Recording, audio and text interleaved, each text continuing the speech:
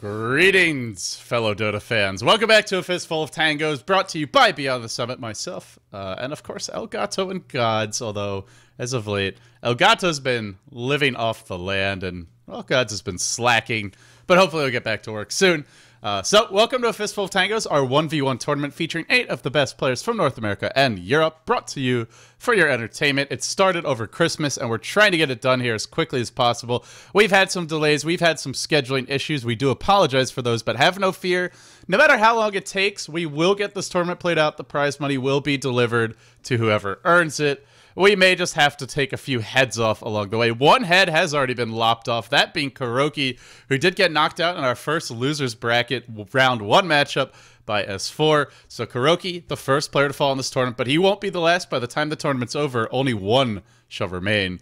There's a couple of players working their way through the losers bracket right now, but 2 who are very close to achieving a top 2 finish are going to be playing here today. That's right, Fear versus Synderen is today's matchup. Our winners bracket finals, actually, or you could say the one step away, basically, from the grand finals. Man, I am really tired. Let's get through this. Okay, the rules for the 1v1 tournament. No Bottle Crow, Soul Ring, or neutrals. You get an extra 150 gold for a courier, and yes, you must use it on a courier.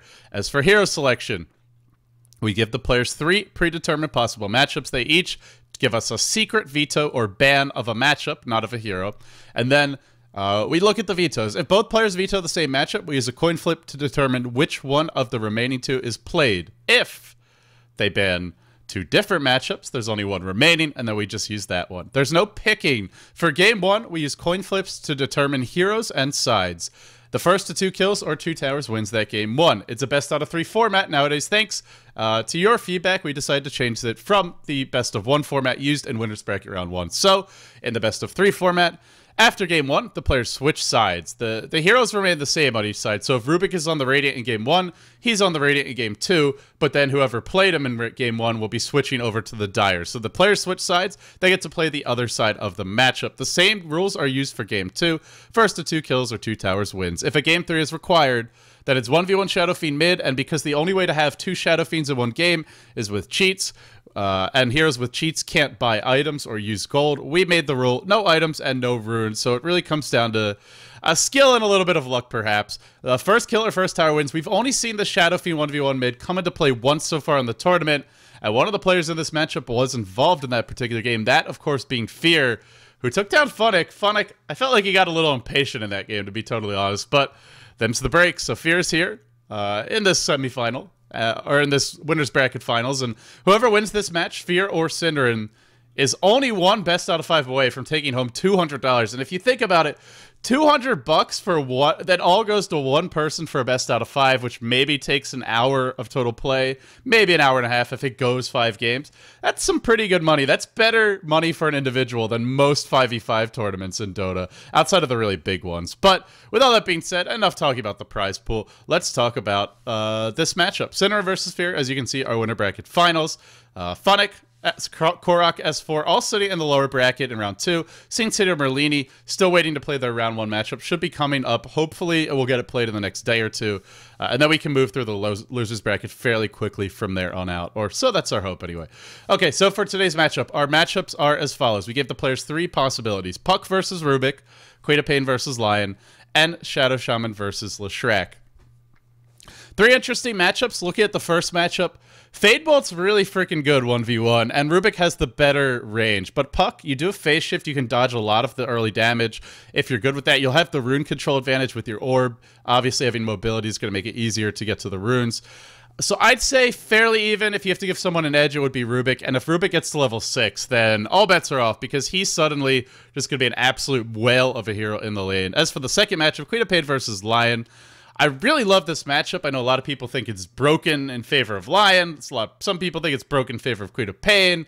Everybody's got their opinions. Lion obviously has the better killing power by the time he hits 6, and he's got the stuns to work with. We saw the Mana Drain build being really effective. At the same time, though, Fear played both sides of this matchup and won both sides. So, an interesting game. Will he want to play? Will he want to try his hand at that matchup again, or will he look to get rid of it? We will find out pretty soon. The last matchup, Rasta versus Leshrac, a very different matchup from what we've seen so far in this tournament. 2 heroes that have okay killing power. Rasta with that really low base move speed, though. It's going to be hard to kill a Leshrac, who's got 315 base MS. Very, very swift hero. But he's got the wards. He's got Ether Shock, which is great for harassment. It's an interesting match. I'd say Leshrac probably with the edge just because he's got the better AoE spam, and he's not as reliant on his ultimate, the long cooldown wards. But hey, it's an interesting one. Let's see what the players chose to ban. Synderen, banning out the Queen of Pain versus Lion. I forgot to draw my little black lines, but you get the idea. Synderen bans Queen of Pain versus Lion. Fear bans Shadow Shaman.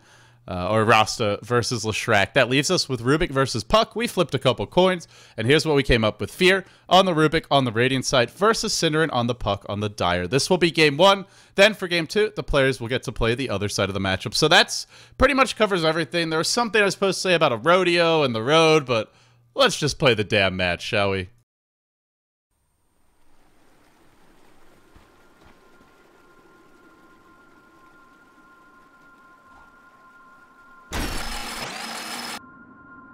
Prepare for battle.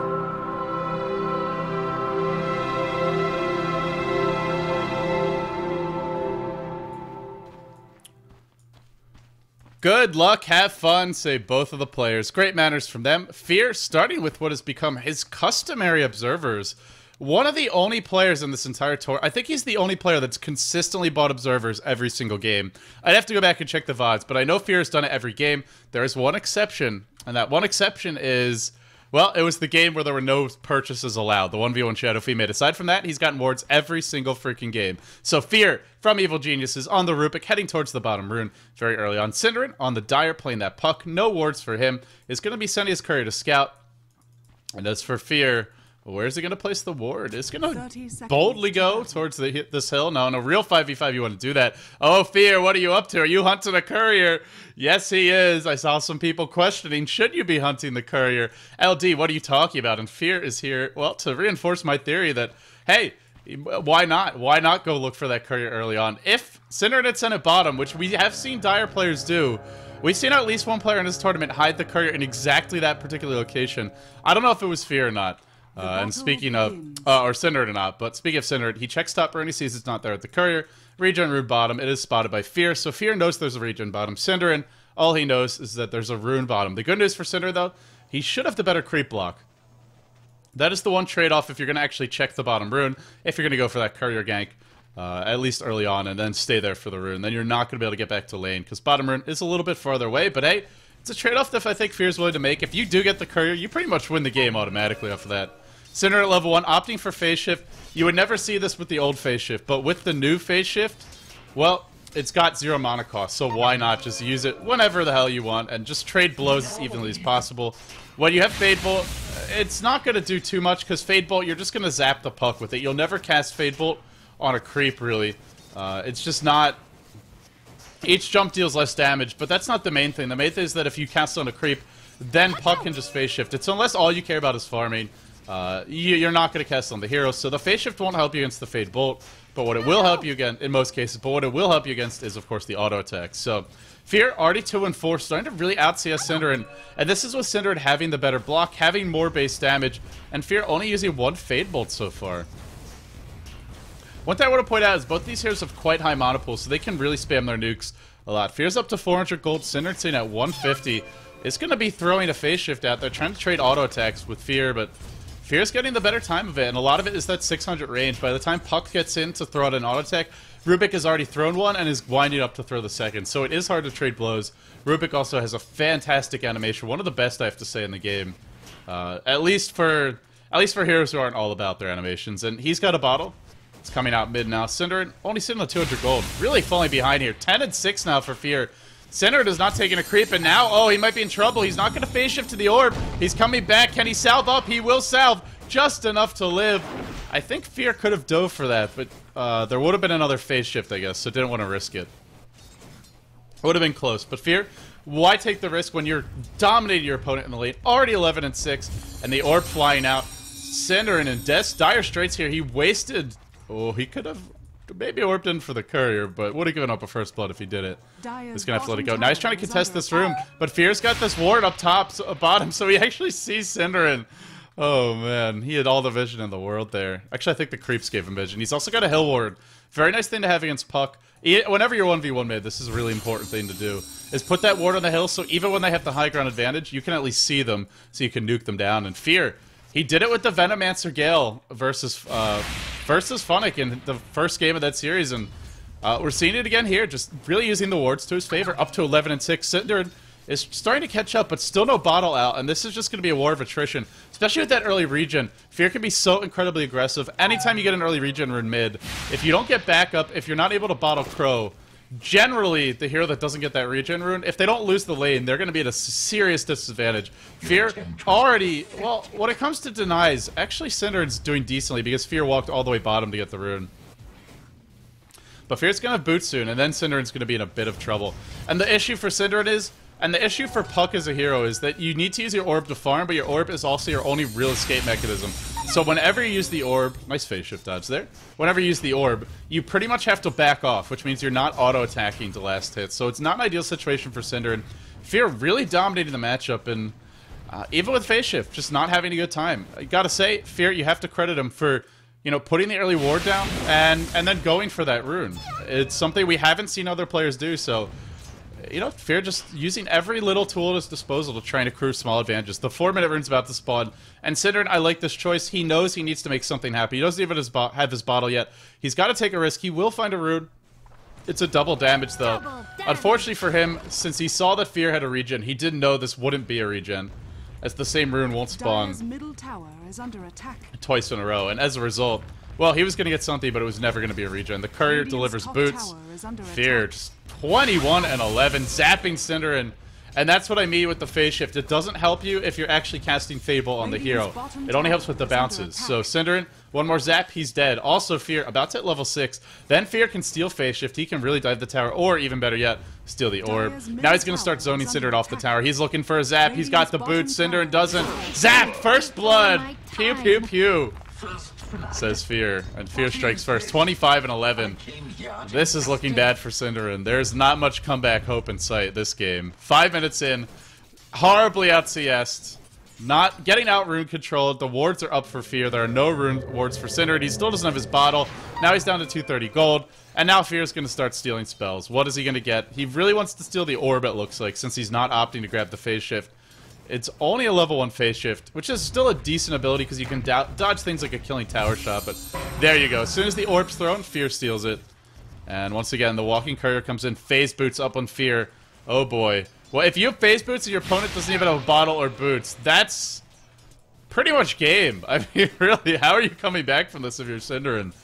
It shows you how important the laning stage is in Dota 1, Dota. That's what I love about this tournament, is even the slightest advantages just completely turn a lane, and, you know, it's also exacerbated by the fact that players can't bottle Crow, they can't get items like Soul Rain, but, you know, it makes those first few creep waves so much more important. We have seen some comeback potential, I think most notably the Sing Sing game, but, yeah, Fear just really dominated the matchup, 33 and 12, Synderen 11 and 1. Fear has more denies than Synderen has creeps. His ward does die, and there is a regen bottom, and now they're both going for it, but Synderen, he can't even contest the runes anymore. The reason he can't contest them is Fear's phase boots, and Synderen doesn't even have regular boots. So, as a result, if he tries to go for the rune, even if he orbs in, Fear can chase him down and then kill him. Dire's top tower Wow, is so under underleveled. Fear's on the prowl. Synderen in a little bit of trouble, orbing at his Fear. He's going to come in and the lift, and then says surprise from the other side. Synderen will orb to safety. But this doesn't feel good for Synderen. He gets the bottle. It's a 6.5 minute bottle. And this is the one downside to going for the plus stats build. If you don't go eco build, and you're forced to use your early regen for whatever reason, you're so incredibly screwed at 1v1. It's kind of a risky build in some way. It's almost more risky than going eco build. Because with eco build, you just need like 3 or 4 creeps, and you can just use your nukes to get those. So no matter what, you should have your bottle coming out. But when you go for plus stats build, you have to get a bunch of creeps, like 8 to 10 creeps before the bottle comes, and that's, you know, that's assuming you don't get a kill and you don't die either, which can disrupt the gold one way or another. But Fear, what's he got coming now? It's going to be the Magic Wand and a fresh set of observers, so disciplined with getting these out. And the wards have paid for themselves already in this matchup. Look at how much he's out CS Synderen, and it all started because he saw that regen rune bottom. He knew what rune was going to be there. And 200 gold for the ward, sure, but it's also paid for itself in other ways. He might even go in here for the kill. Synderen already in a lot of trouble. Where's that zap? Synderen, 7 HP. I think Fear could have dived that and gone for the win, but he's playing it really safe. He wants that money. He wants that $200 for first place. And if you win this match, it's a much easier road. You only have to play one more match. If you lose it, you have to play the loser bracket finals and then the winner bracket finals. And then the grand finals. So Synderen back to Fountain again. I honestly wouldn't be surprised to see him to just tap out. We saw what I thought was a very early forfeit in one of the earlier matches this tournament, but this is not even early. I mean, really, you don't have boots. And now Fear's got a wand and phase boots. And he's out CSing you, and he's one kill away from winning the game. And oh, by the way, he's got wards, and he's got a double damage rune.